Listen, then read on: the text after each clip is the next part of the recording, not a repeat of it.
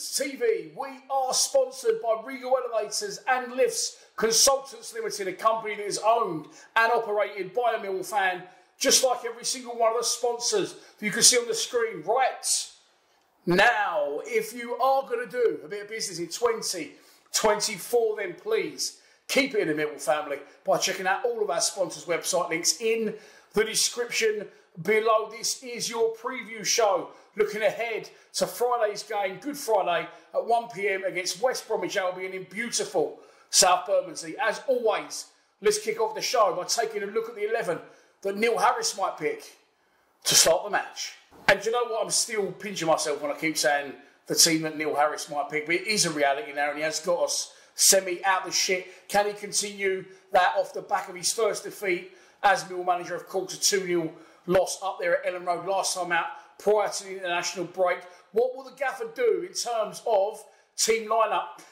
If I can have one criticism, well, there's probably a few criticisms, but my main gripe, if you like, with Joe Edwards, and maybe I'm wrong on this because there's arguments to the contrary, he chops and changes it so much. 3 changes, next game 4 changes, next game 3 changes, next game 5 changes, and I don't feel that he ever got a settled side. You could argue in his favour that the players that he kept picking were not doing the business, so he had to keep chopping and changing it. Harris hasn't done that, and again, he hasn't needed to because he had 10 points out of his first 12 possible before the Leeds game. So he's been with a pretty settled side, and when we're at home, you see him usually bring in Watmore for Longman to be more attacking. Nano and Cuffy's back in favour. He played the game with Honeyman on the other wing last time out against Leeds, and Sean Hutchinson will be fit there as well.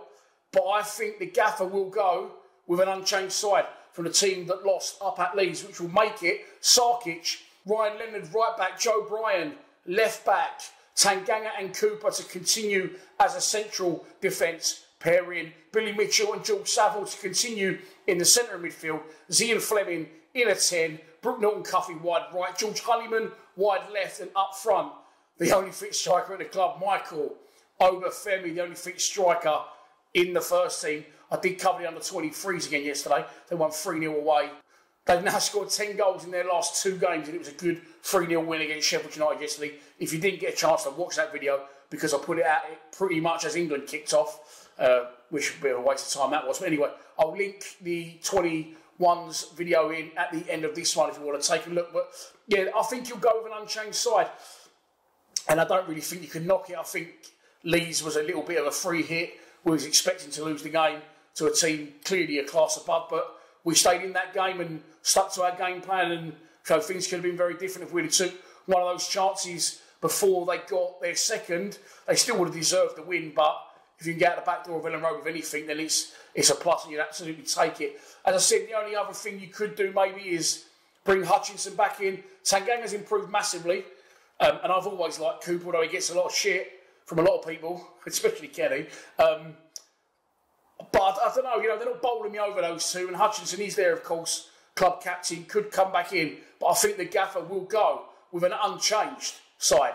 And so we move on to our opposition. As I've already mentioned, it is West Bromwich Albion, managed by Carlos Corberan. Knows how to get teams out this division. He's done it before with Huddersfield, and he took over a sinking ship? He took over a bit of a wonky team, didn't he, at the time? They was expected to bounce straight back.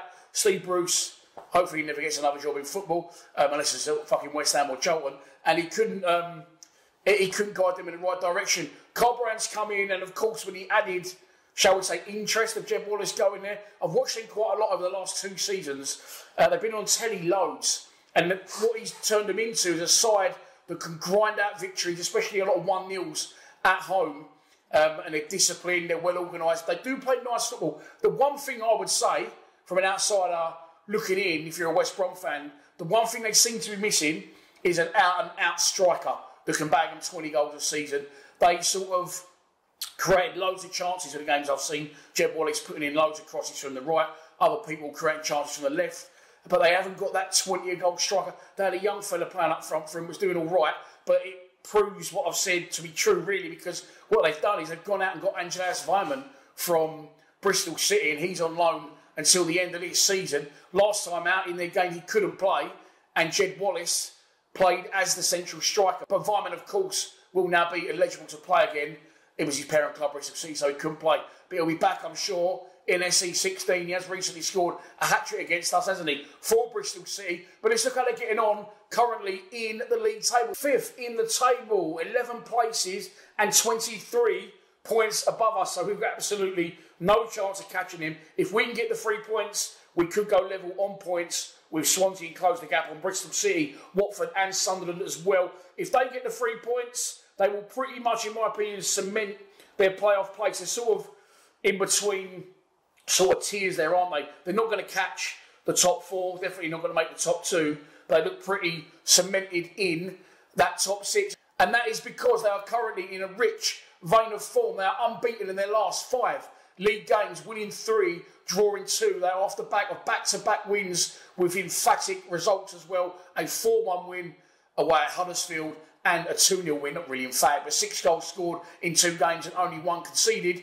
That second game was against Bristol City last time out, and Jed Wallace did get on the score sheet. Let's move on to a prediction.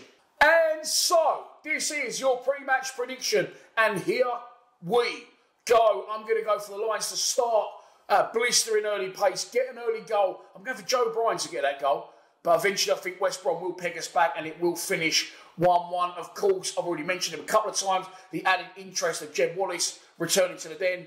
Last time he came back, he set a goal up and started celebrating in front of the Cold Blow lane, and that got us rolled up to the next level, which meant we ended up turning that deficit around and winning the game by 2-1. So feel free to have a pop, Jed Wallace, if you fancy it, if you want to get us rolled up more than ever. But I don't think you'll make that silly mistake twice, and I am going for a 1-1 draw.